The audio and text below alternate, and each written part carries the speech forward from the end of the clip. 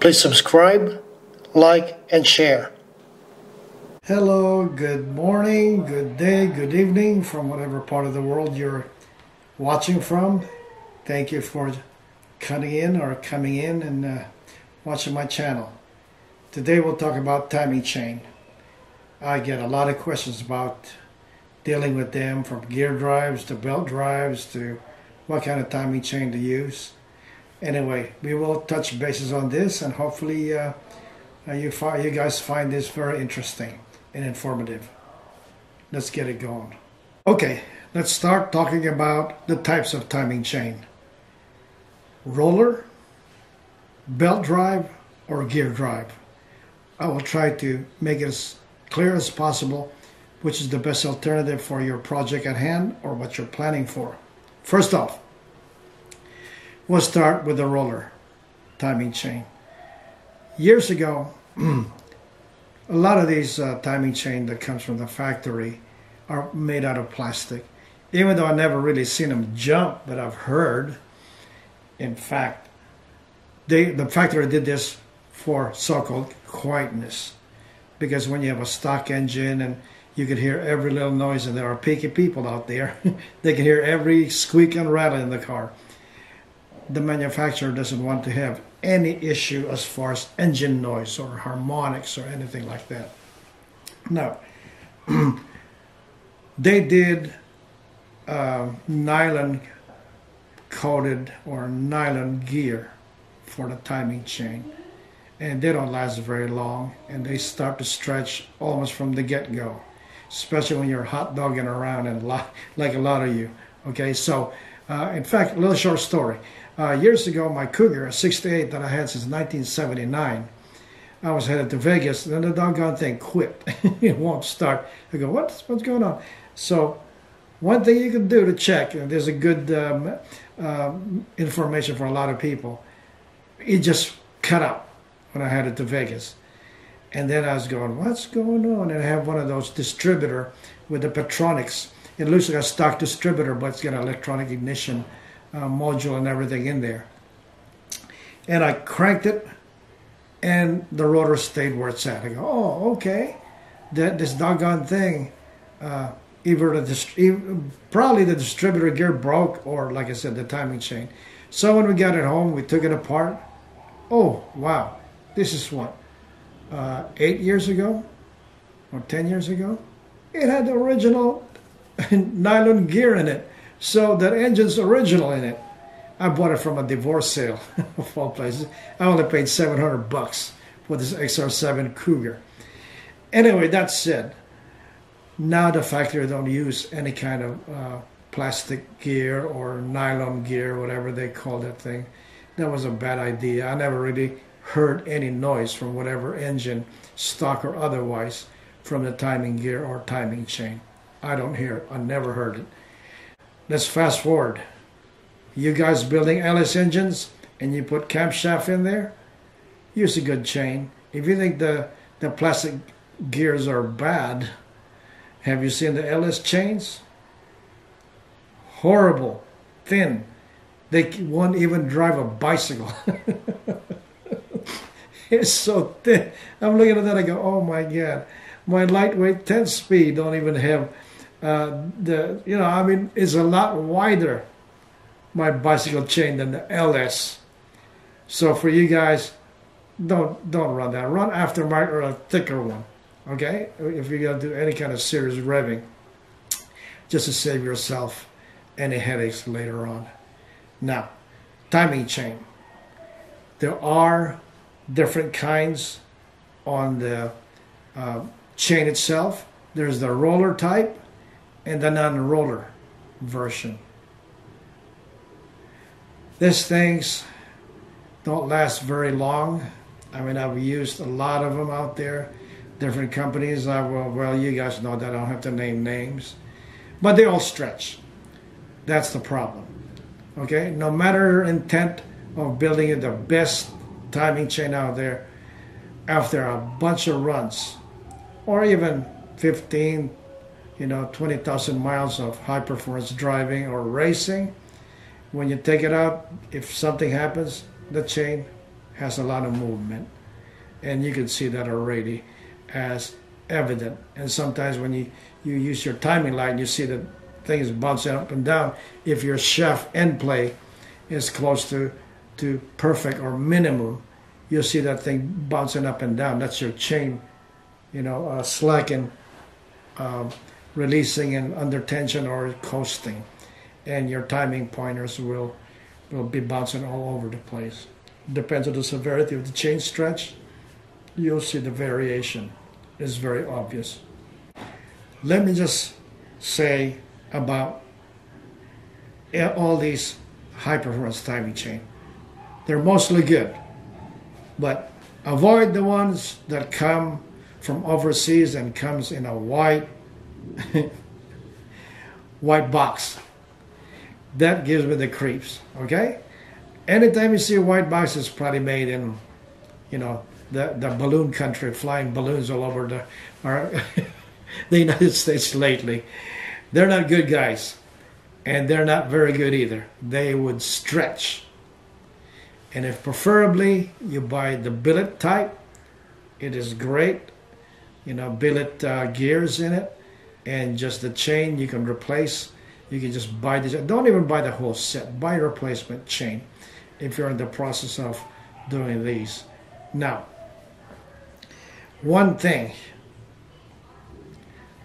timing chains that are, you could, okay, let me go back here. You can see the chains right here. In between the links. You can tell a good quality one because you can roll the links and you can feel that's a true roller timing chain. Okay, and the other ones just have the shaft and things in there, and they're the inferior type. Okay, it's best to buy a quality one from the US manufacturers, some from Australia. Now on gear types, adjustability, I would stay away from the ones that are, let me see, again, I've come across some where the adjustment is over here where you can turn the cam pin. It's got a little eccentric and then you lock it down. I'm really not too happy with those kinds. I prefer that the adjustability comes from the bottom gear. Okay, and this one here has got 3 ways here, and I think it's 2, 4 straight up, 4 retarded, and 4 advanced. I prefer that better. I stay away from adjustable top sprocket. I want it here's less movement. You don't have to lock anything in there. It sits on the keyway. There's no way that would fail on you. That if you think just because you set at 0, it is 0. There are variations in machining tolerance, accuracy, even on the camshaft. Just make sure that you degree it so that you know what you really have. Therefore, I would always use a double roller chain, no matter what. Spend the money and make sure it's a true roller, just to steer clear of that overseas junk that's going around, sold all over the place for discounted price. It's not worth it, especially you got money tied up in your engine and then you put in a cheap overseas made in balloon country timing chain. Okay, is there any negative to using timing chain? Of course, like I said earlier, chain stretch. They will all stretch. Some stretch prematurely. I guess it depends on how hard you run your engine. Some stay for a long time. Okay, but they all stretch. Is that a negative? Well, if the stretch isn't excessive, or even if it's a brand new set, not all timing chains are bad, because there's one, should we say, as a matter of fact, a timing chain aids in power. How does it aid in power? Well, at high RPM. If a camshaft actually retards a bit, it hangs the intake valve slightly longer. All right, a couple of degrees, depends on the stretch of the chain. Actually, stretching gains power. Hard to believe, but think about it. If the camshaft is retarded because of chain stretch, your power is going to get, well, there's going to be a dividend, a power dividend. Because like I said, the intake valve hangs open a little bit longer. That's like VTEC by stretch. Okay, so we would touch bases on the other drive systems that doesn't have that capability, which is stretching by VTEC or VTEC by stretch. So, excuse me. So really, at high RPM, when you retard the camshaft a little bit, you actually see a little bit of power. The power will come up. Okay, so it's not really all that bad. You will not get that with the other system that we're going to be touching bases on right now. Other benefits of a timing chain. Well, a timing chain is really a dampener. Remember, the power pulse on an engine. Let's take a look at here. An engine turning 8,000 RPM. I'm not good at math. Okay, an engine turning 8,000 RPM. Half of that, 4,000, are ignition pulses or ignition sequencing or firing of the cylinders. 8,000 RPM, 4,000 of those, okay, are ignition pulses. Now you divide 4,000 by 60 for a minute. You come up to, I think, 66. Well, anyway, 66. That's 66 pulses on that crank, all right? And it's hitting everything there, and the chain actually,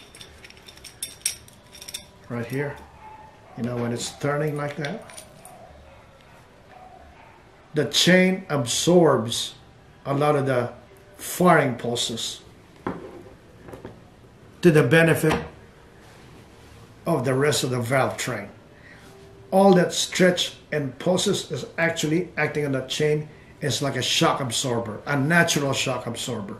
So it's not really a negative you get the retard on the camshaft and also the power pulses, the hammer-like blows, especially when you got pre-ignition, detonation issues. That doggone chain does a good way of dampening the power pulses so that it doesn't transfer to the camshaft, to the lifters, into the rocker arms, into the push rods, start gyrating at high speeds. So that's one benefit of a chain. Therefore, it's not all bad as long as you got a good quality type that you bought from a world-renowned, manufacturer, so you don't have any issues of chain breaking. And I've seen them break, and it's not very good. It does a lot of havoc. Usually when your chain breaks, it's gone. It's a goner. Everything would go. All right? So let's go to the next one. Now we touch on the gear drive. Single or dual? The dual gear makes more noise. I know that for a fact. The single, it's okay. But the dual is double the noise. So all those guys that want that like a busted water pump sound, buy a dual idler gear. A gear drive for your small block Ford, Chevy, Mopar, whatever you have, whatever floats your boat. Okay, you want more noise? Dual gear. Now, they are accurate as long as, again, just because it says 0, so forth, so on, check. I can never say it strongly enough. Check your cam timing. That it's, of course, you have to have true TDC, and that it is really accurate, your dampener, so forth, so on, and your piston, that you are there and you are really looking at TDC as it is really TDC. I see some that are off 2 degrees or whatever, and oh gosh, when you start off wrong, your everything doesn't make any sense.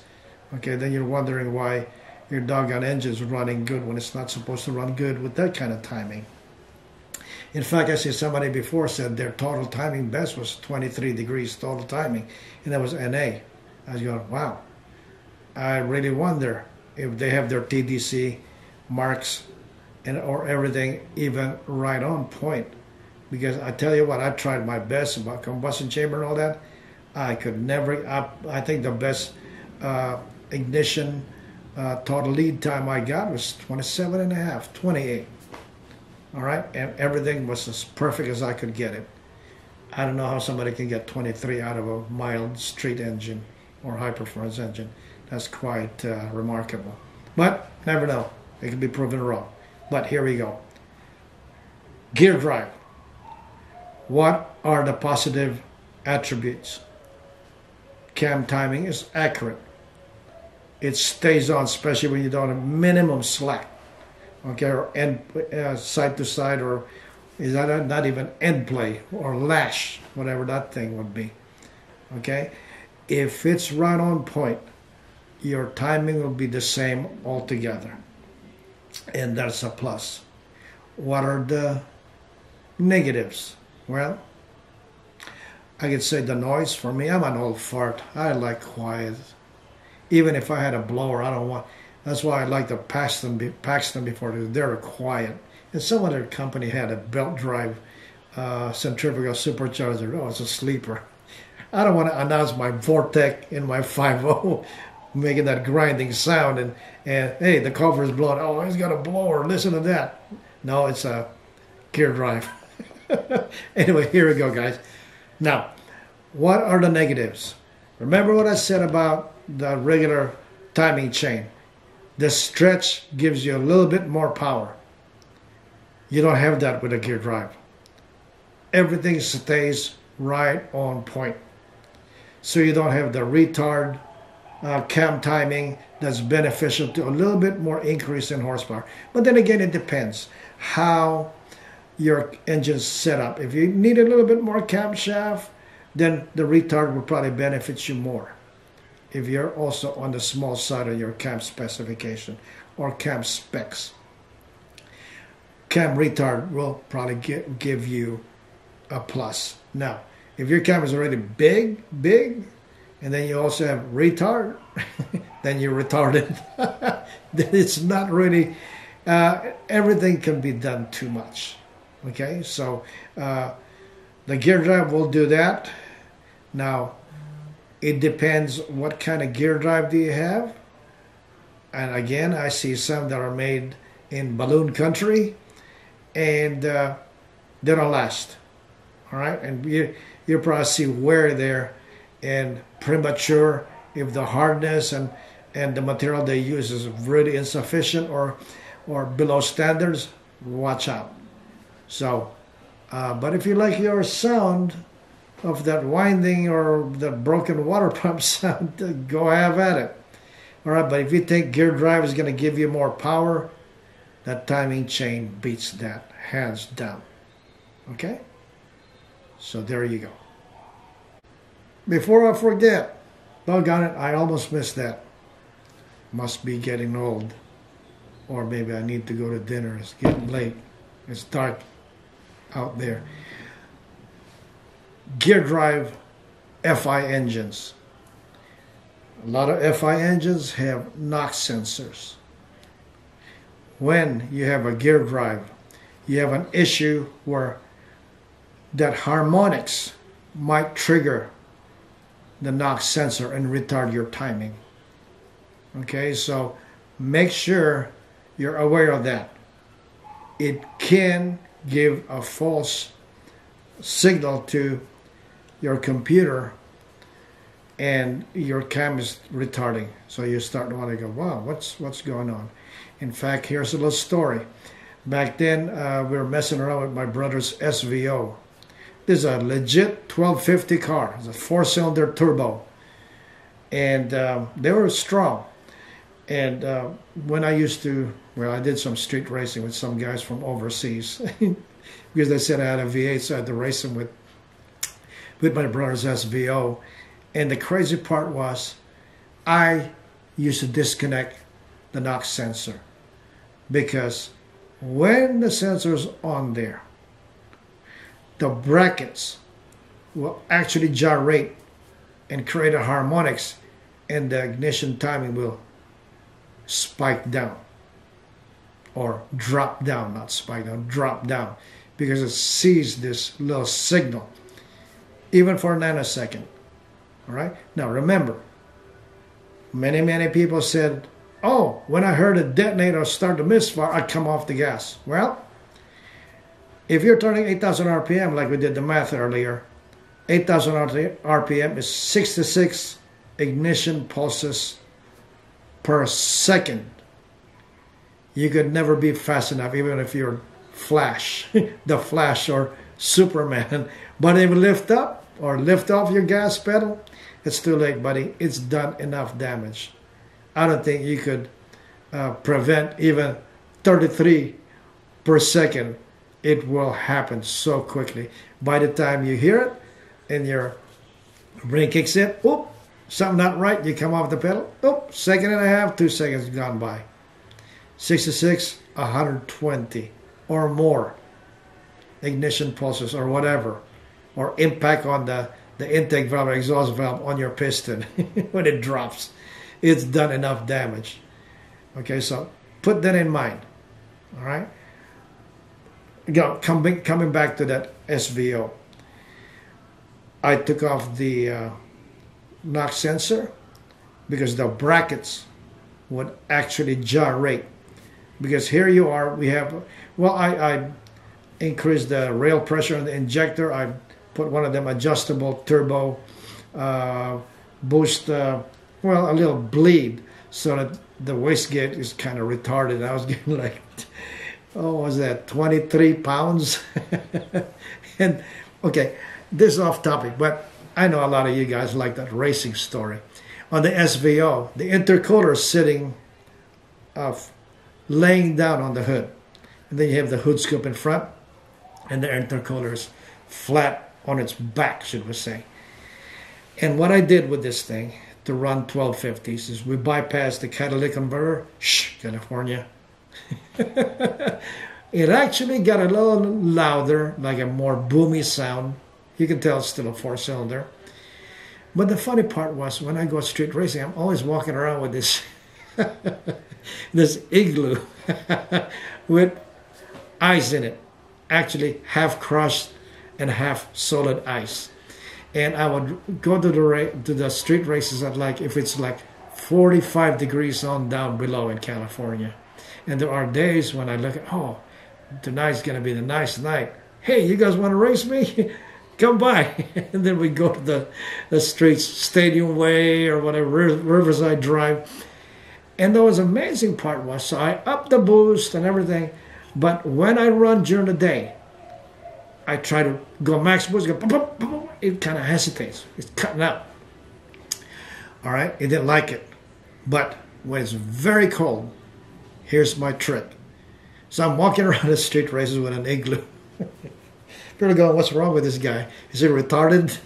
Yeah, just about, they said.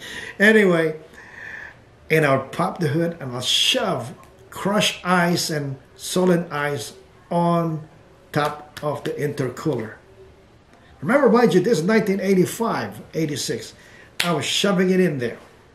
Now, as soon as I close the hood, I shove some more. Okay? And it's packed with ice. And then my windshield washer, it's rerouted to the front of that hood scoop, right above the entrance. And when I hit it like this, it throws little mist on the ice and the intercooler, and it drops down and chills the intercooler very, very cold. It's like, just like today's race car, when you put your intercooler in a, well, the same thing, they call it igloo, or right beside you on the race car. Now, I would race 5.0s and other cars with this thing, and I tell you what, quarter mile I go 1250, 1230. But if I race anybody, even I'd race my 85 against that with my brother driving. My 85 is a 1380 car. I tell you what, if it's a half mile, I'm gone. Okay, because remember, a 2.3, okay, turbo engine, even let's say 2 liter, let's round off. At 15 pounds of boost, that is double the displacement. That's a 4 liter engine. And you go beyond 15 pounds to 23 or whatever. Conceivably, if it's 30 pounds, now is your 2 liter, double the displacement because of the atmosphere with the boost at 15 pounds, it's 4 liter. And then again, you add another 30 pounds of boost. That 4 liter now is an 8 liter. You guys get me? So the boost, double atmosphere, is almost triple the displacement. So the 2 liter becomes a 4 liter, and that 4 liter becomes an 8 liter. I think that sounds, yeah, correct. Correct me if I'm wrong, but you guys get me. Okay, double the atmosphere is double the displacement. Okay, anyway, so I would run them, and I tell you what, I raced some guys out there with another import against my SVO. They saw I have air conditioning, all that, but the AC belt is disconnected, so forth and so on. And I just waxed them bad. But if I run the first pass, it'll be very fast. The second pass, if I do a quick turnaround, it'll slow down. I have to stop and cool the intake manifold off and the intercooler. I probably have to wait about an hour or something like that on a cold day. This said, when I was aware that my intercooler kind of, if it gets warm, it's not as fast. This gave me the story when I got DQ'd with my Kaufman race car because it's a road race roll cage. I ended up running my street car, okay, in a Ford Drags at Famoso. And I came in second place because I was burning down some of the turbo cars, supercharged cars. I would sit there fiddle around with my car just to have them heat up, because I noticed all those turbo cars, boosted cars, they would push their cars to the starting line because they don't want to build any heat. They want to keep the oil warm, okay, or hot enough to run instantaneously, but they keep in the intake tract, should we say, cold. All right. So I would do my burnout. They'd do the burnout fast, and others, and they'd come up to the start line stage, and I'm just taking my sweet time. I'm trying to burn them down, get him out of it. I can see the driver looking back. Where's that guy at? But anyway, so that's just a story on that intercooler thing that I was playing around with. A side subject as well, because you guys like these stories. I have a friend also, when it was really not practiced then, but his centrifugal blower going through the intake manifold to the throttle body, that whole tube has got cooling liquid going in it. He's got a hidden water pump on the base of the windshield, pumping water through that and keeping it cool. Okay, so it's a quick way of anything to cut down on the heat generated by boost. Now, where was I after that little doggone story? Oh, so anyway, that's just I lost my track here. Okay, the gear drive. Just gotta make sure that one bad thing about the gear drive is that it generates a lot of power pulses and transfer that directly to the idler, directly to the top gear, and there is no chain stretching that dampens that sound, and all that gyration transfer the camshaft to the push rods and to the rocker arms. That is a bad situation. So think about those. If you're really serious about running your car with a gear drive, for whatever reason, okay, and a lot of people will probably disagree with me, and that's fine. I just want you to think about all these harmonics introduced by a direct steel-to-steel idler, to a steel, cam gear, transferring all that gyrations straight to the push rod, rocker arms, and everything else. And when you create harmonics, that's a deadly situation. And we'll talk about that in one of these videos as well. I have a lot of stories to talk about that from experience. Now we'll talk about belt drive. Again, let me throw caution in there. I've come across many engines that when the engine comes to me and I look at the belt drive, I'm looking at the timing pointer on the adjustable cam gear or cam timing, they're at 0. I have done so many camshaft and so many engines. I have yet, maybe some of you have done this, I have yet to set one of those drives made in US or Australia, whatever. When it says 0, it's actually 0 also on my camshaft and 0 on the engine. It's not. Some are like 2 dots forward before it's actually 0. I never had them at negative, okay? So I would strongly recommend, just because you see that 0 on that belt drive, that you think that is 0 on your camshaft. It's not. No.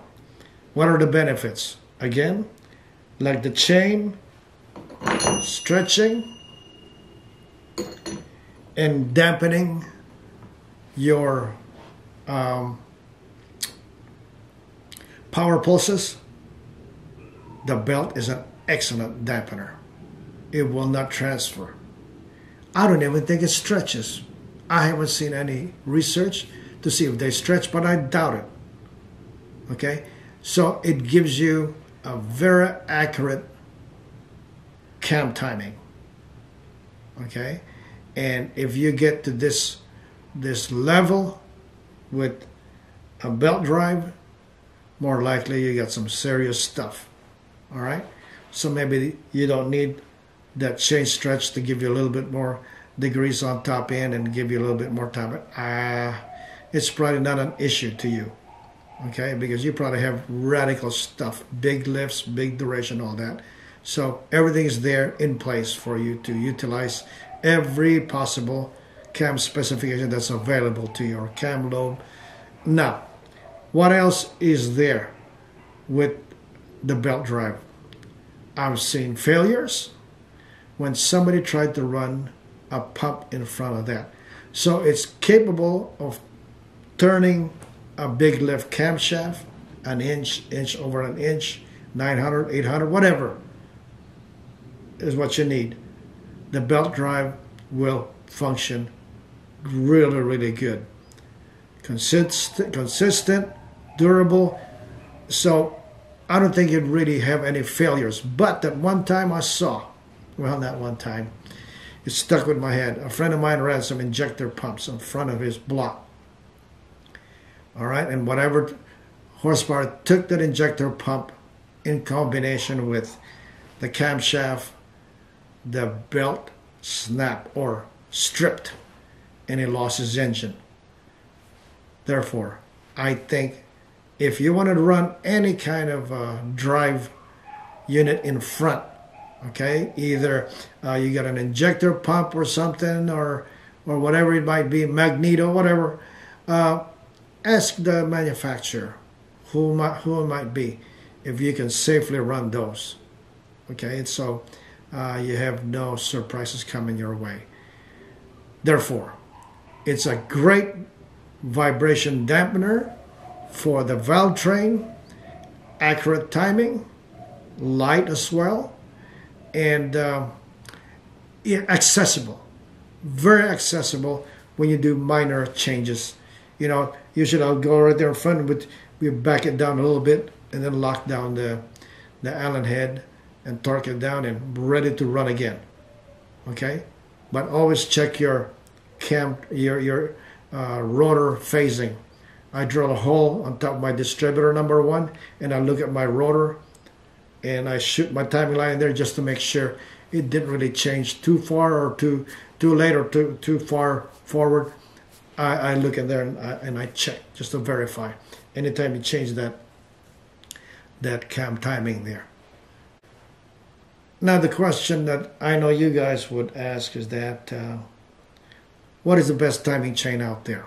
Well, for many years, I used to buy this timing chain. They're like $750 20 years ago, something like that, a long time ago. It was very expensive. And to me, it's worth it because I've come across this chain, and when I disassemble the engine, I have one of these chains, hardly any stretching. Drag race engines, hardly anything, or even street engines, I hardly have any issue with chain stretch. And this is what they call high-vo timing set from Ford Motorsport. And this is it. I don't have the when you look at this thing, it's very sturdy. From a distance, it looks like a stock chain, but you look at the links are very heavy duty. And look at the gear.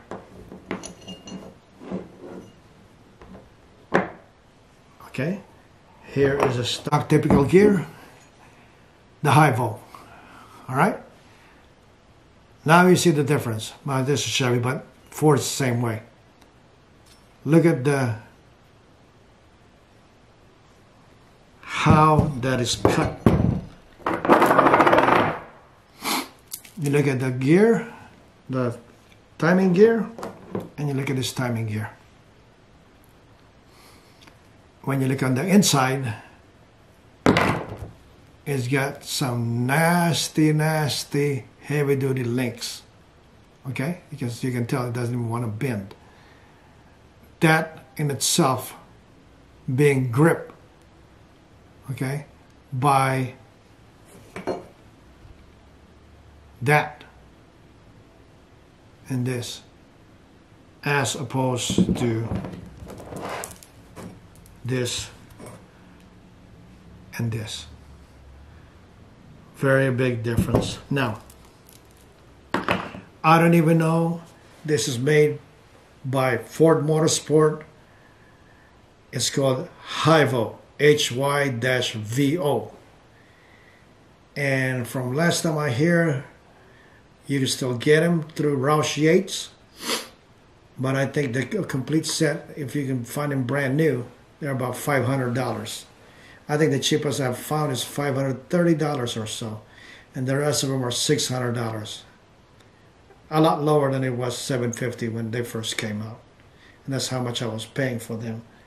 And the best part is, let me see how you can tell. Let's see how you can tell the kind of metal they use.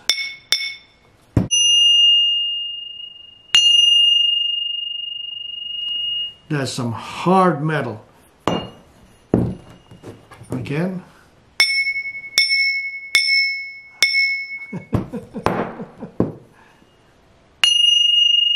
It's like a cymbal.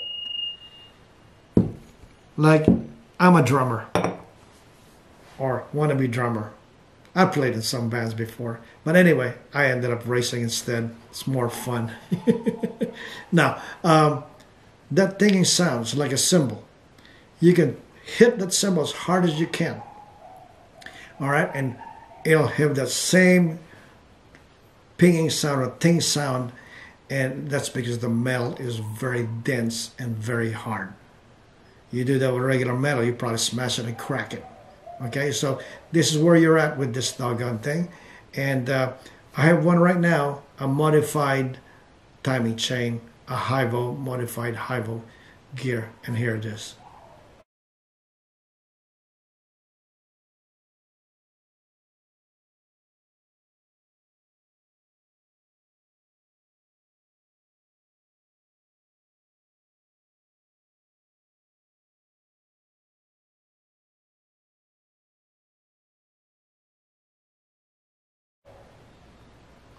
Now, what are the advantages of having this thing? I have no idea. I haven't seen any dyno reading and how much it really gives you. Heaven knows, but anything to reduce rotational mass is always a plus in my book. Now, as far as this chain is concerned, look at this thing. Oh my gosh. It is just so sturdy. All right? So I suggest when you guys get serious, buy one of these. And it would last you a long time. All right? And I hope that's enough information for now. And I hope it helped. And I think we'll go through harmonics next. That's also planned as far as this gyrations and all that stuff. Okay, guys? Take care.